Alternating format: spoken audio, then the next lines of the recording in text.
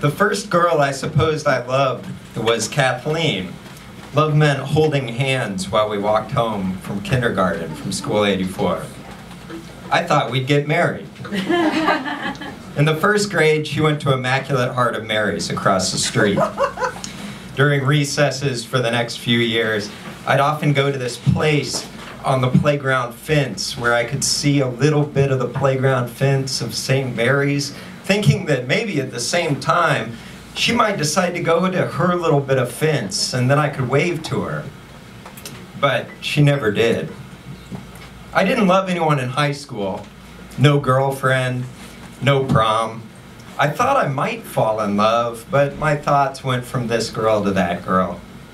Don't overthink it, my friend said. Just let it happen. So I did. In college in Indiana, I fell for the girl with the curly blonde hair. She was the first person to say she loved me. She was also the first person to say, "It's never felt that good." Love was something that could feel good. And in that way, hell, I thought I loved her too. I thought we'd get married. Then, the girl with the curly blonde hair became the first person to cheat on me with a police officer. I guess that felt better.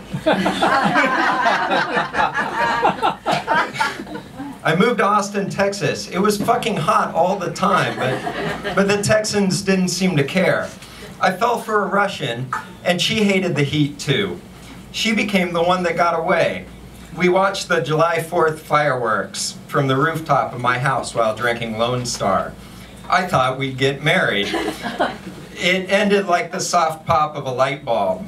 When she left, I didn't think it mattered that much. I figured I'd move on. So I moved on to Boston, to West Virginia. I moved back to Austin. I wrote about love constantly. Dumb love, foolish love, accidental love. But I was always writing the same story. Boy meets girl, girl leaves, girl doesn't show up at the fence anymore. Time will move on for you.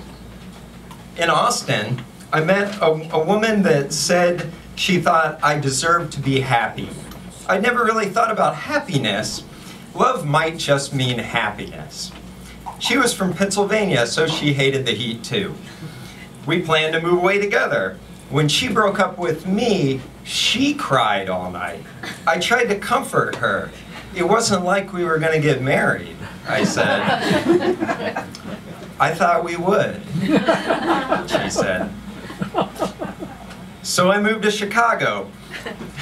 You have to put yourself out there, my friend said. An appetite comes from eating. So I ate.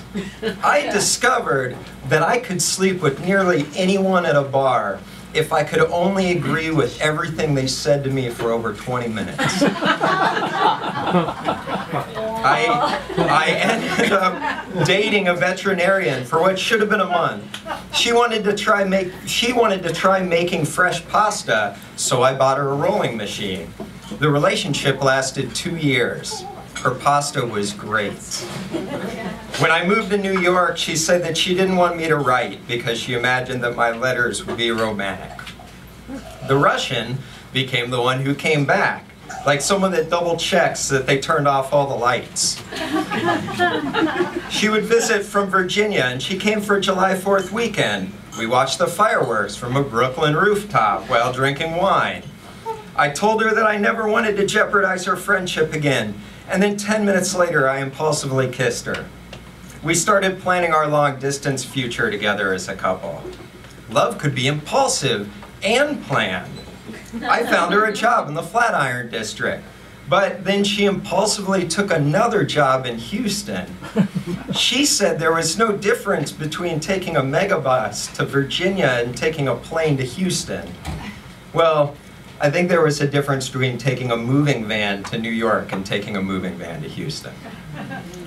Just last week, an old friend called me from Austin.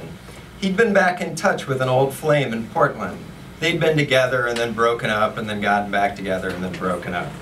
Nobody understands why they break up, but it's obvious why they're together. He wants to quit his job now and move to Portland. They've been discussing this. He wanted my advice. I think he'd already made up his mind, but I think he was hoping I'd scare him out of it. Instead, I told him to do it.